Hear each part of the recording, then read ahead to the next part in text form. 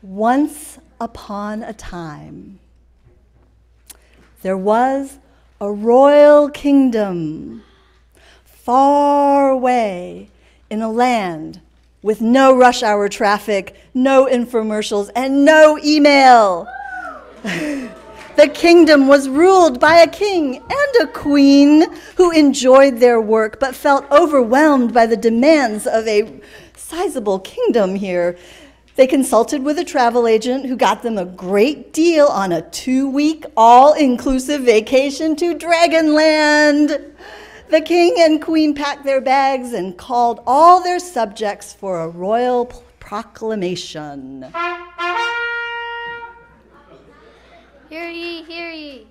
The queen and I are going on a vacation to frolic and make merry.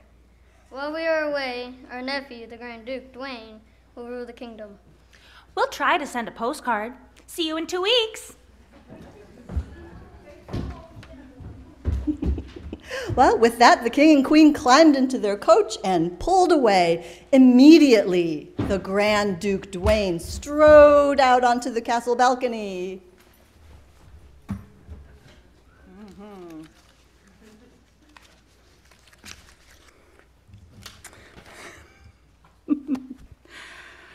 Hear ye! Hear ye! Excuse me, Mr. Duke. I'm sorry to interrupt, but I just want to make sure that everyone here feels welcome. Would you mind holding off on your proclamation thingy for just a moment while our worship leader does her thing? Thank you for waiting, Grand Duke Dwayne. Good morning, everyone. Welcome to the Unitarian Universalist Church in Eugene. As you can see, our worship service is going to be a little different today. Children and youth are going to stay with us during the entire service. Today's play comes from Story, Song, and Spirit by Erika Hewitt, and is woven around a story filled with interesting characters. You've already met the king and queen of the kingdom and their colorful nephew, the Grand Duke Dwayne. My name is Chris Topaz. I use the pronouns she and her, and I am this morning's worship associate. Whoever you are, whomever you love, whatever your image of the holy, we're glad you're here. If today's your first time with us, we'd love to get to know you. Right after service, please join us for coffee and tea, which you can take in our welcoming room, which is located at the south entrance. Remember that this room is also for current members who want to get to know our visitors and newcomers, so please join us just to talk to and make new friends. For those joining us online, the link to our visitor form is being dropped into the chat now. Now, let's take a minute to greet our neighbors, especially ones you don't know yet.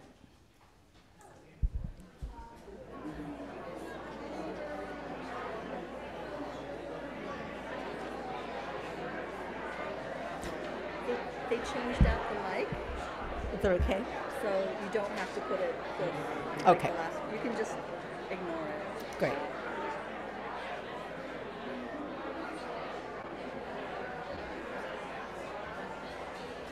right. Yeah, 60 seconds.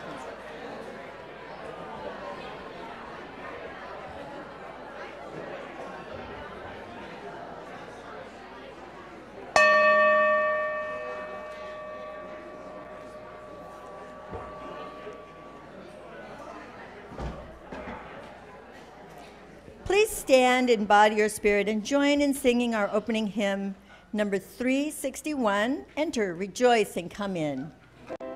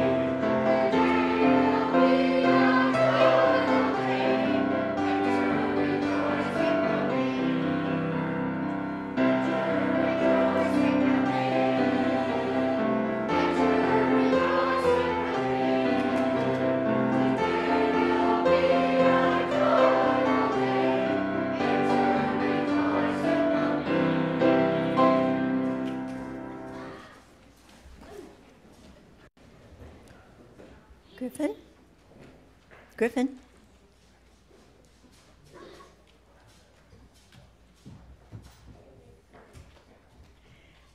The flaming chalice is a symbol of the Unitarian Universalist faith. We light it now and say together the words of our mission, which affirm our shared purpose. Empowered by love, we transform ourselves and serve our world. Today's stewardship moment will be offered by Carmen Coleman. Carmen, will you please come to the castle balcony?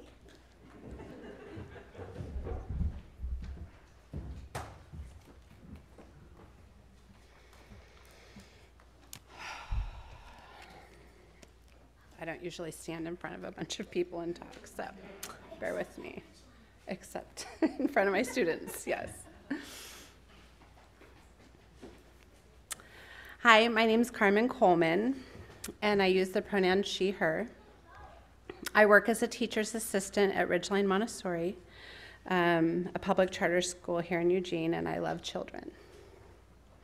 I have no background in the church, or any church for that matter, and will never forget the night that brought me here to you. I was being asked to take guardianship of my then 2-year-old grandson and knew I needed a community to help me raise him. I had already raised 4 children, 3 of whom I adopted, and knew the challenge that laid before me. In 2015, having no religious background, I had no idea where to turn. I got on the internet at 2 o'clock in the morning. I found you, and you looked beautiful. I showed up the next Sunday with Jackson in tow. He was in the infant room, and it was a lovely break knowing he was being wrapped in care, and so was I. It was a bridging ceremony. I was in awe. I knew the people in this church valued children as much as I did. I cannot remember who was the pastor at the time, and transition was upon the church for sure. Nevertheless, the love was here and strong. Over the years, I have been privileged to attend so many fun, humbling, enriching, and incredible moments because of the time, effort, and dedication of the wonderful people here at this church.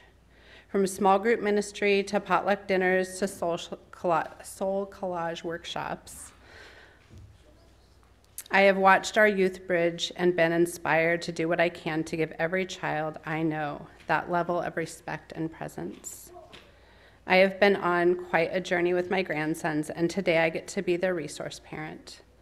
My big work in this lifetime is to help the children, and I happen to love it. I know with the continued support and opportunities the church provides, we will have an enriching and connected experience.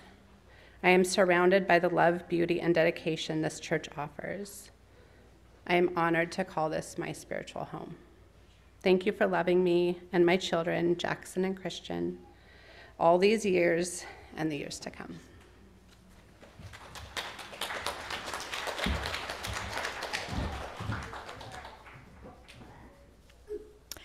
Thank you, Carmen.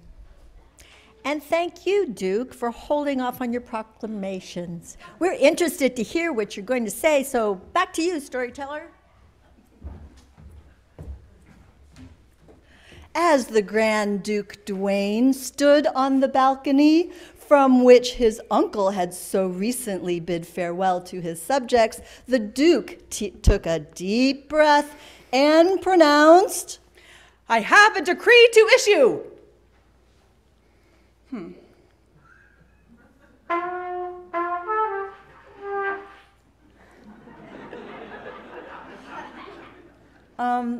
I think maybe the Duke is a slow thinker. My decree, my decree is that everyone shall return here tomorrow to hear my next decree. That's the silliest decree I've ever heard. Doesn't he know how silly he sounds? That's Beatrice, a child who lives in the kingdom.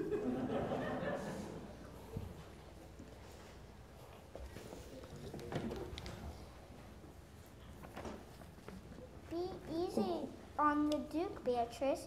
He's new at this, and he probably just couldn't think of anything to say. And that's Emmy Lou. That's Beatrice's mom. Why doesn't he decree something useful, like banning cell phones ringing during service? Some people do strange things to make themselves feel important. Maybe the Duke will relax into things soon, and the King and Queen will be home from Dragonland before you know it. How much trouble can the Duke stir up between now and then? That's Sally. That's Beatrice's mom, too. Well, I can't wait to see what the decree will be tomorrow. The entire realm was curious, as Beatrice was, and they were all curious about the Grand Duke's decree. The next day, everyone in the royal kingdom returned to the royal balcony as decreed. Some of them gathered out of obedience. Some of them gathered out of curiosity. Some of them tried out the balcony. They were curious about what the Grand Duke Dwayne would decree, and the rest of them gathered because they had heard a rumor that the castle would be giving away free coffee. Oh, that last group was mightily disappointed because there was no free coffee. Maybe they accidentally overheard me when I invited the congregation to coffee hour. Oh. Right, that's probably where the miscommunication happened. Well, anyway, all the people were listening expectantly as the Grand Duke Dwayne strutted out onto the balcony and puffed up his chest. Hear ye, hear ye! I proclaim that too many jelly beans are being eaten. We could have a jelly bean shortage if we're not careful. Henceforth, no one shall eat jelly beans without royal permission. I also proclaim that you shall not request royal permission to eat jelly beans, as no one is getting permission to do so. Everyone looked at each other bewildered. The king and queen, who were currently out frolicking at Dragonland, never made such silly proclamations. Could the Duke be serious? Someone from the crowd even chuckled and said, "Come on, Duke, we know you're kidding." Silence! I am very serious. Anyone found eating jelly beans shall be beheaded. You shall all return in 1 week for my next proclamation. Ooh, no one chuckled then. Bless you. Everyone silently returned to their homes. Many shook their heads in dismay, but no one ate a single jelly bean. When the not-so-grand Duke outlawed jelly beans, it was a hard week in the kingdom. People had to turn to chocolate to satisfy their craving for sweets, but they managed somehow to live without jelly beans. 1 week later, just as he had promised, the Grand Duke Dwayne stepped out onto the balcony once again to issue his decree to a growing crowd. And they wondered, would the Duke's next decree be as far-fetched? Hear ye, hear ye!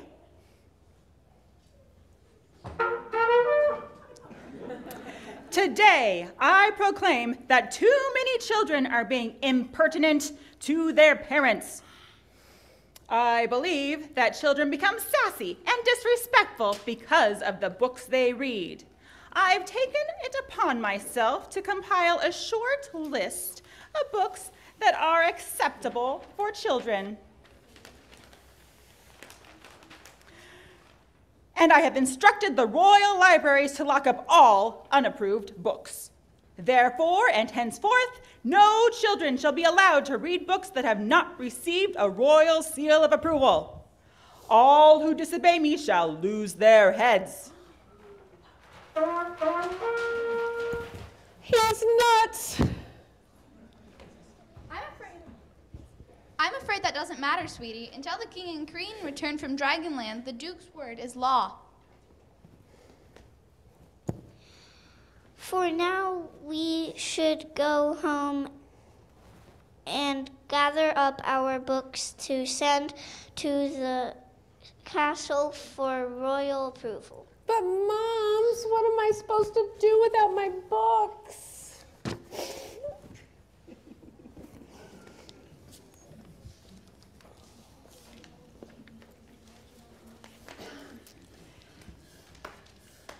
Each week, we carry into this sanctuary hearts that are full of both sadness and lifted in celebration. Please feel free at any time during the service to light a candle, place a stone in water, or write in our book to share your expressions of joy or sorrow. And they're located over there where David is pointing. So will you all join me in a spirit of meditation or prayer? O Spirit of life, O love eternal, though we may often forget, we remember now how interconnected we are, and that we are truly interdependent beings. It is nighttime now in Turkey and Syria, where tens of thousands of people are suffering after the aftermath of recent earthquakes. Every day we witness the courage and compassion of neighbors helping one another.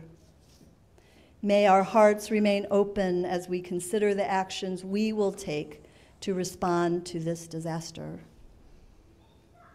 Closer to home, hateful actions continue to target our Jewish neighbors, our Black, brown, and Asian neighbors, our LGBTQIA+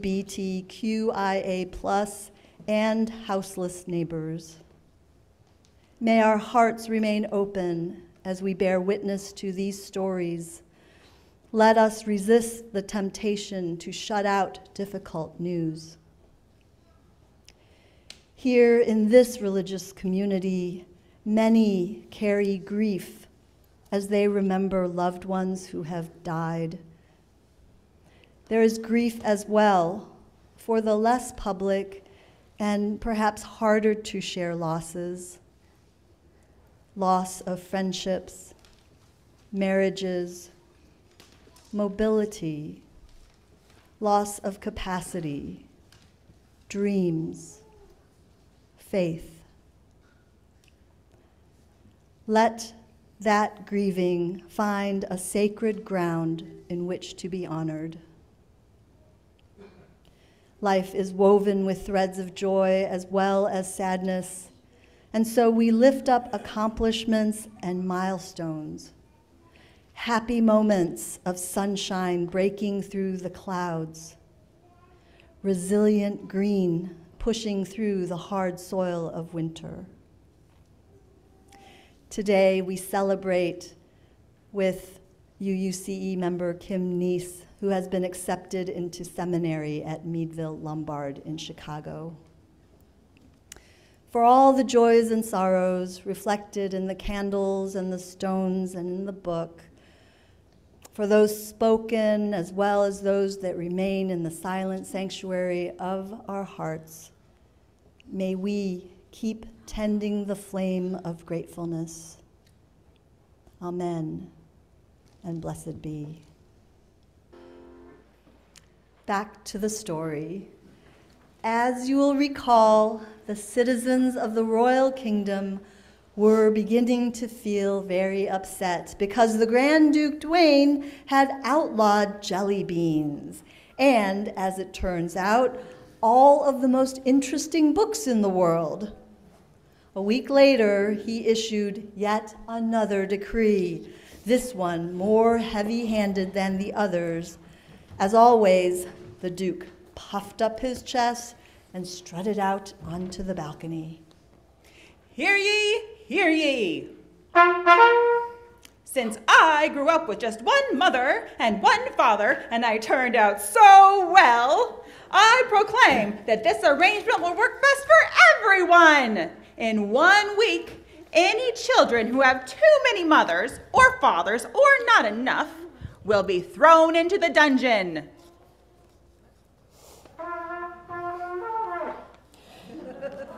It wasn't that bad to give up my jelly beans, and it was kind of bad to give up my favorite books, but I won't give you up. I won't. I have two mothers. Both of you are my moms, and I've turned out great. He can't throw me into the dungeon. I'm afraid he can, technically, but we'll never let him take you away. Never. We'll run away to another kingdom first. We should have gone to Dragonland ourselves. Yeah. Come back next week for another royal decree.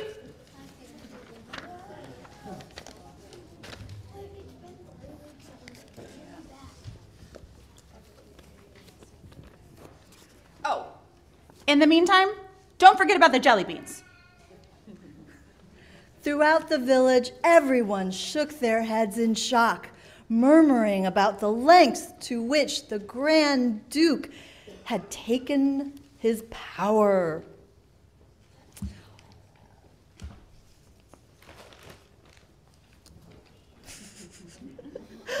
While the Duke squirreled himself away in his aunt and uncle's castle, studying very important papers and composing his next decree, he seemed oblivious to the people's distress. He was certainly oblivious to the things they were planning.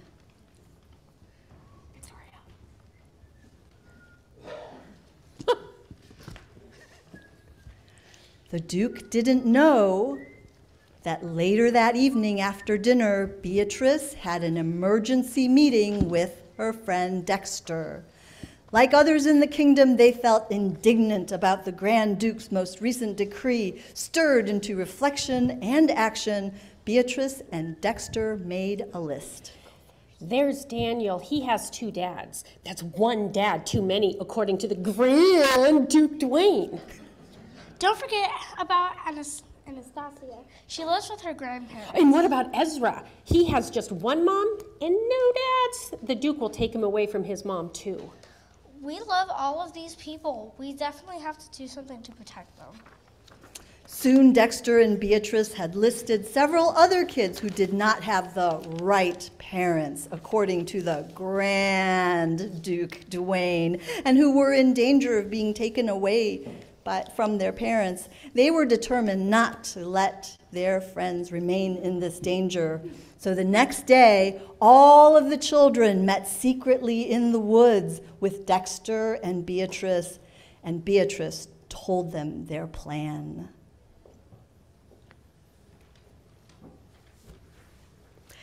As the children of the kingdom meet to create their plan, we remember the places in our world where people are denied freedoms and denied basic human rights. We remember the places where justice and freedom have yet to take hold.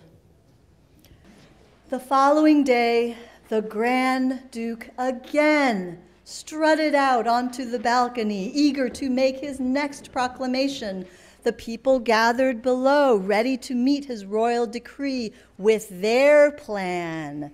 Code name: Rebellious Resistance to Royal Wrong-Headed Righteousness. Hear ye, hear ye. It has come to my attention that someone in this kingdom found a jelly bean under a sofa cushion and ate it. The jelly bean, not the sofa. You are in big trouble as soon as I find out who you are. It has come to my attention that there is also an unapproved book circulating among the kingdom. I remind you that you will be very sorry if you are caught reading Captain Underpants and the Wrath of the Wicked Wedgie Woman. The Duke's puffery made the kingdom's people even more determined to carry out their act of rebellion. However, what troubles me most supremely is that a number of families in this royal kingdom are defying my proclamation that families must have exactly one mother and one father. Some of you children out there have two mothers, and one of you has a grandmother instead of two parents, and so on. Later this afternoon, my royal guards will seek out you children who are in such danger and put you in the dungeon. Suddenly, the Grand Duke heard voices rising from the crowd below. Hear ye. Hear ye. I proclaim that all goldfish must be potty trained.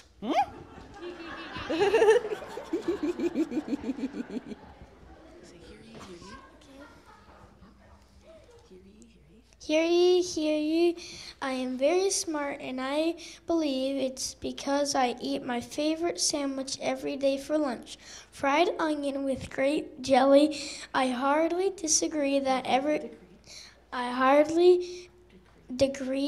everyone must eat fried onion and grape jelly sandwiches at every meal. Huzzah! Hear ye, hear ye. I accidentally swallowed a grasshopper when I was 2, and that turned out so well. I proclaim that all 2-year-olds must eat grasshoppers. Hear ye, hear ye. I proclaim that dogs are not allowed to burp. As these proclamations rained down on him, the Duke began to cringe. A look of uncertainty crossed his face, and he held up a hand, but was speechless. And the proclamations continued. Hear ye, hear ye. I proclaim that this is the best royal kingdom ever. I proclaim that when the king and queen return from Dragonland, they're going to be very proud of their people. And I proclaim that we must pause the story to receive this morning's offering.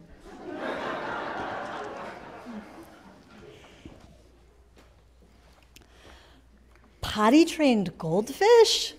Fried onion and grape jelly sandwiches? 2-year-olds swallowing grasshoppers? No burping dogs? The silly proclamations continued, and soon every person in the kingdom was chuckling or giggling. They laughed so hard that their sides hurt, and they just couldn't stop. Soon everybody was rolling on the ground, giggling and laughing and chuckling, poking each other and laughing some more.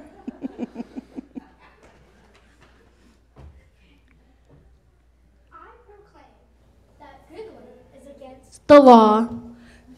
Can you say that one more time?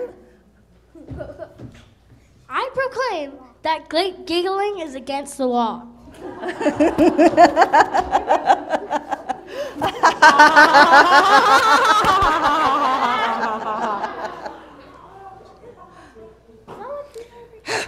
Guards!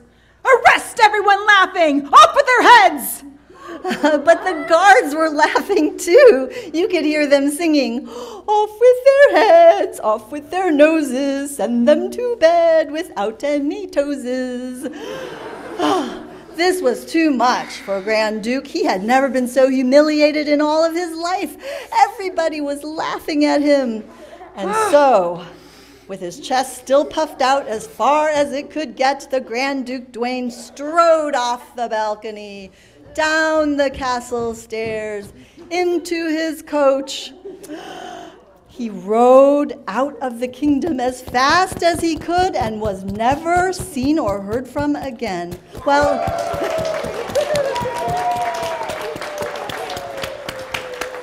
now every once in a while he did send a holiday card to his aunt and uncle. Now, just in case you were wondering, that evening, everyone ate jelly beans for dinner. And except for a few stomach aches that night, they all lived happily ever after.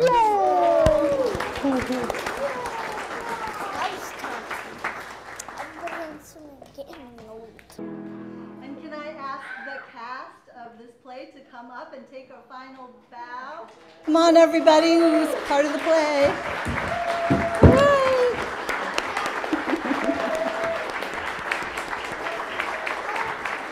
Thank you. Thanks, everybody who took part today. And now let's say our closing words together. We extinguish this flame, but not the light of truth, the warmth of community, or the fire of commitment. These we carry in our hearts until we are together again. Go in peace, my friends. Go in love.